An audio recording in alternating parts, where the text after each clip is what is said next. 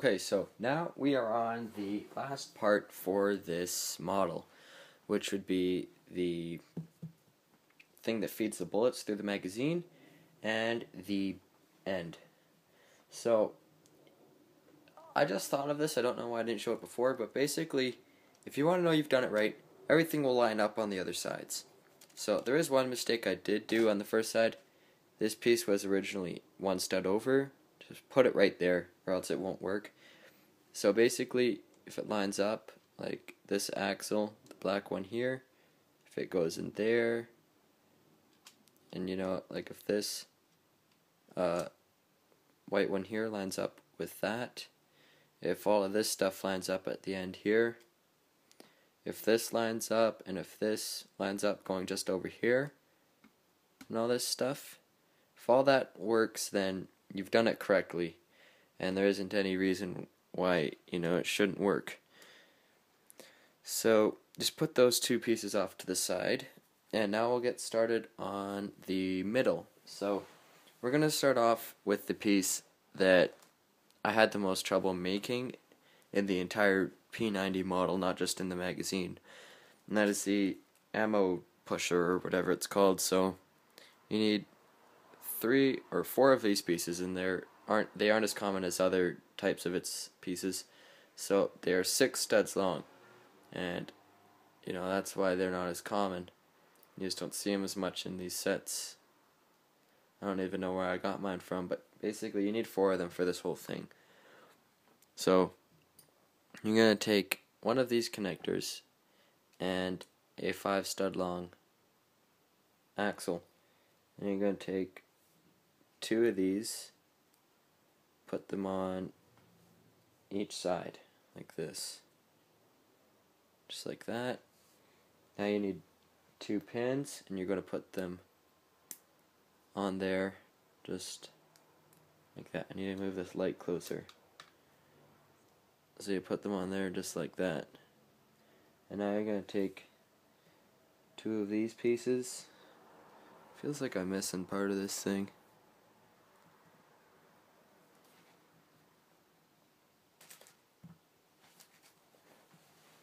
But I'm not, I'm pretty sure. Yeah, no, I'm not. Okay, so you take 2 of these pieces and you just attach them onto here, or onto each side,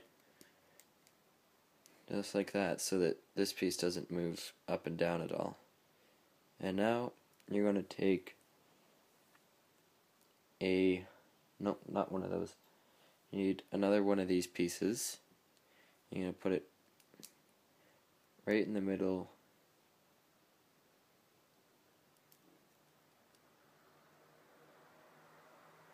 just like this, or it doesn't really matter that much which way it goes in,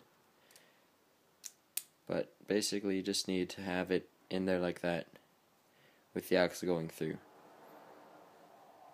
Now you need to put another axle through the end of it, and then you put the 2 spacers on it, just like that.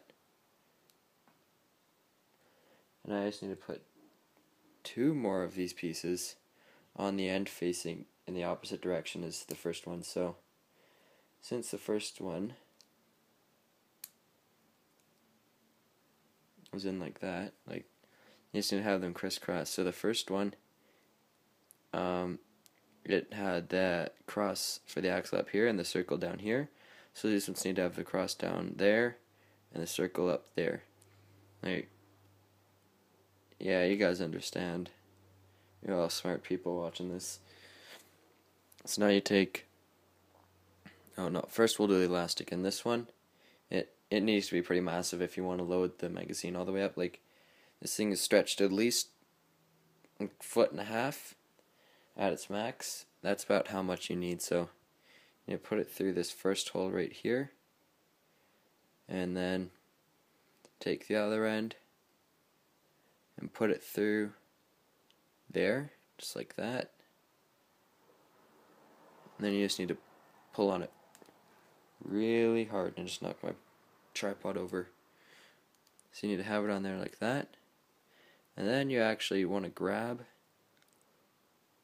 one of these sides and pull it over to the other side like that, and so that it's coming like straight out the back, just like that. See, and you got it one on each side. And yeah, so now you can just put this stud on here. No, let's put it on. No, it needs to be going on this way. And then you just put it on top of the elastic like that. And this piece was definitely the most difficult to create. I mean, like, it's so simple, but it was the most difficult piece in the entire model to make, just because I had to get the end to curve, and it was just for some reason it was very difficult for me to come up with it. So now we can actually start putting all of our pieces together. And like, we don't need to make this yet because that goes right at the very end. So let's take the right half. Actually, no, we don't need that one right now. We're taking the left half. We have to put this piece in there, just like that, and then wrap it around here and under that beige piece and on there. Oh crap, I was wrong. So you actually do need to put this green piece on the other side. I was right about that.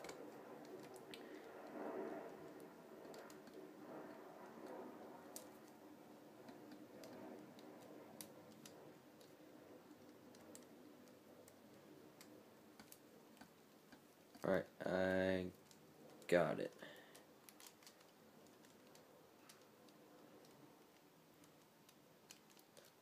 Okay, so now it should look something like that,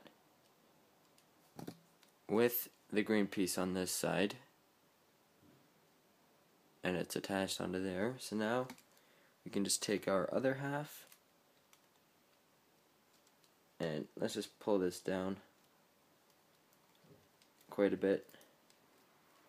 Now let's attach our other side, and again just line up the bottoms, and it will go together. There's just a lot of pushing and pulling involved with getting all this stuff to stay together.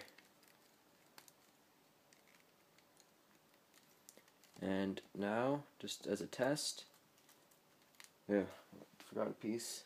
I remember what this was for. I must have taken it off of here. Now you can just pull up, down, whichever direction you want on this, really, just to see if it works. And it looks like it does. I got this green piece on wrong, just realized that. Okay, I'm gonna try and take it off now. Okay, so that actually goes on like this. I mean, like, if you take it off, you can see that piece in there. You actually need to put it on facing this way.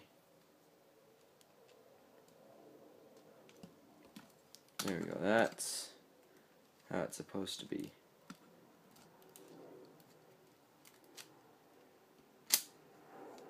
Yeah, so since it's like just been built, it will have to be sort of like worked in with the elastic and stuff like that.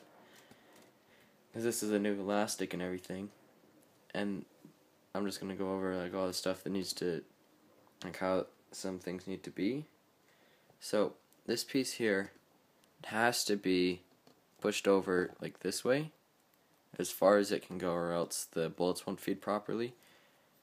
You have to make sure that everything is connected securely, like just squish everything down and together so that you can have like the best possible fit up here and everything, so that it rotates easier. And I don't know, that's basically it. Now we can attach this piece, which we made earlier on. Actually no, this piece goes on very last. So, oh my god, this bipod is crappy. So now you can take one of these 7-stud long pieces and these longer pins, and just put it right through the end.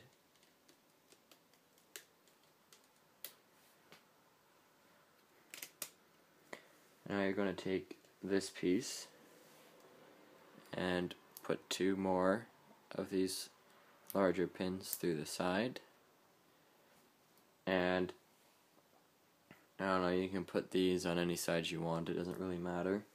I'll put it on this one, and then put it down there like that, and just cover it up with another one of these. Yeah, and actually these pieces have to go like this, so that, oh crap, no, I know what those pieces were for now.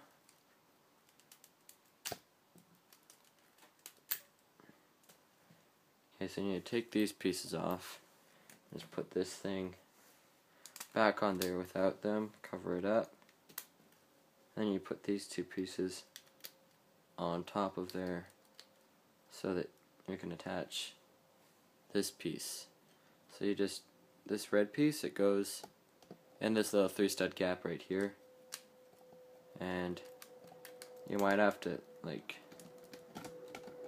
shove your finger in there to try and get this up, or just like try and attach it to these pieces right here. Or no, I know what you can do. Try pulling back the slider or whatever it is on the inside as much as you possibly can, and you could use that to push down on the pieces. Actually, no, that doesn't even work. Okay, I don't know, just keep on trying. This is very hard to do sometimes. Okay, so I've got one in. I guess I'll just take this part off. Okay, that was very difficult to do, but I did it.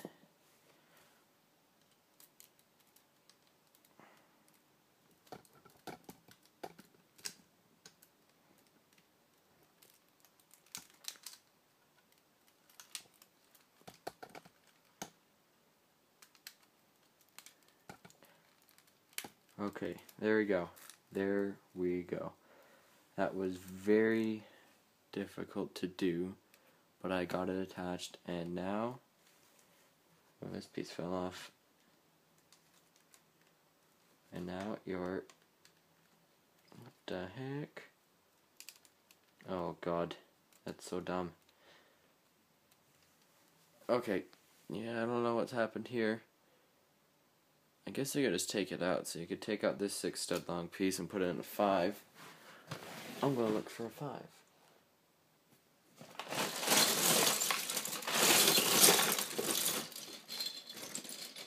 Okay, I found one. Yeah, got a 5-stud long axle. I'm just gonna put it in there. And there you go, you've got your magazine completed. I need to find some bullets. I don't know where all my bullets be. There's a bunch in this bag here, I think. So dump them all out. Yep, there's a ton.